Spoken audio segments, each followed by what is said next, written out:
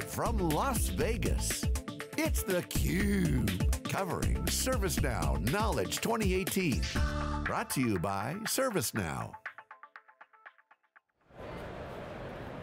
Welcome back everyone to theCUBE's live coverage of ServiceNow Knowledge 18. I'm your host, Rebecca Knight, along with my co-host, Dave Vellante. We're joined by Nick White. He is the principal at Deloitte, Australia. Thanks so much for coming on theCUBE, Nick. Thank you for having me. It's great to be here. So we've been having great conversations before the cameras were rolling, but tell us a little bit about D-Assist, which is a new technology you're unveiling at this conference. Yeah, so it's a solution that we've built, which is essentially a voice-enabled solution to allow patients and nurses to communicate.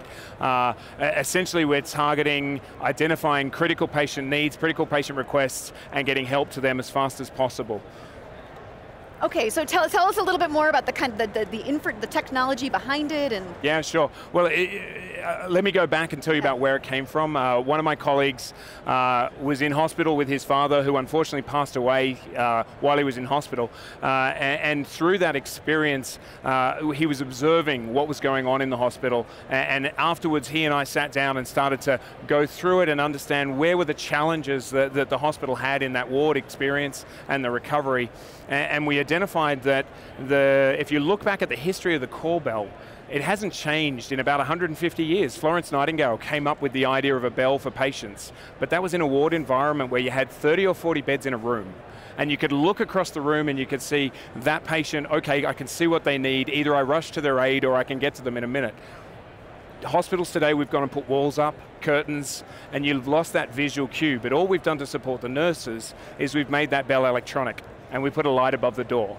So we looked at that system and we saw all of the different points where you could have a failure along there that essentially then would compromise patient care at no fault of the nurses whatsoever. And we thought, how can we better support the nurses to give that care that they work so hard to give? And we came up with the idea of having a voice-based solution that a patient can actually state their request. We could process that request and we could present it to the nurses and try and give some guidance as to what the next best action for the nurse might be and allow them to essentially provide accelerated care to those people really in need. All right, so explain the system, because it's fascinating what you guys do. How are you using NLP and ServiceNow? Yeah, so the solution is enabled by AWS and ServiceNow. So at the front end of the solution, we've got a smart speaker in the room. That essentially passes the speech that the patient has made once they've woken the device through to the AWS platform. From there, we pull out the intent.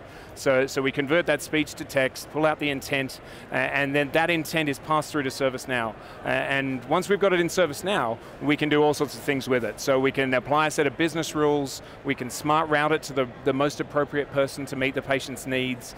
We can look at the prioritization that the hospital wants to give that sort of query, and we can push it up or down in the queue based on that prioritization.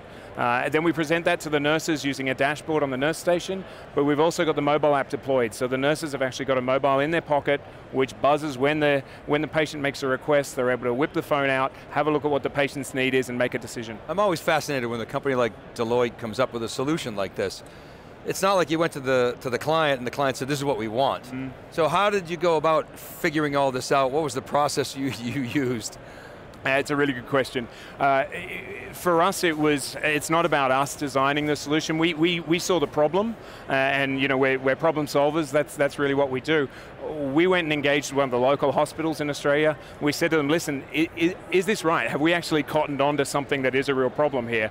And it really resonated with them. And they gave us access to their top 30 nurses and also their simulation hospital. It's a hospital that's used for training and development.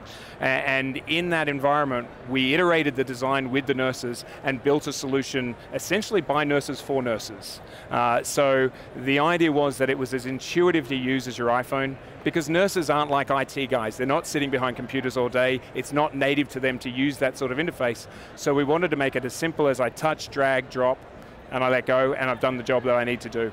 And so the nurses' feedback from the implementations that we've done so far have been, this is so easy to use. That's the phrase they've given us. This is just so easy to use. And then what's the feedback from the patients? How are they using it specifically? Yeah, so I'll give you the example of the spinal ward we've gone into at the Prince of Wales Hospital in Sydney. The Prince of Wales Hospital Foundation heard about what we were doing, and they identified the opportunity to fund us to go into the spinal ward.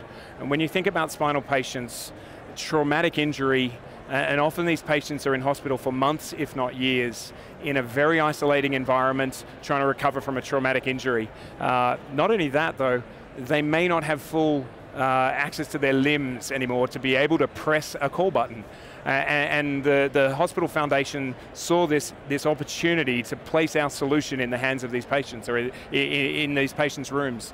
And it has been overwhelmingly successful. We've got 26 beds rolled out in the ward.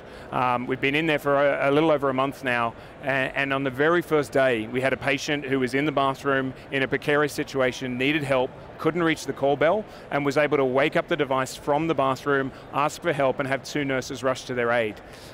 We've had a patient who was suffering severe pain after their injury, and is now able to alert the nurses that the request that they were making is about pain, and they were able to come in a much faster time.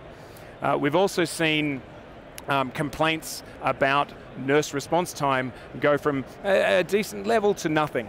And whether those were real complaints or not is beside the point. The patients were feeling like they were waiting a period of time, and that was uncomfortable for them. Now they're not complaining at all. So that patient experience has really shifted. That's great, and it's such a miraculous technology. This is really impressive. Best of luck to you, Nick. This was really fun having you on the show. Thank you very much. I'm Rebecca Knight for Dave Vellante. We will have more from ServiceNow Knowledge 18 just after this.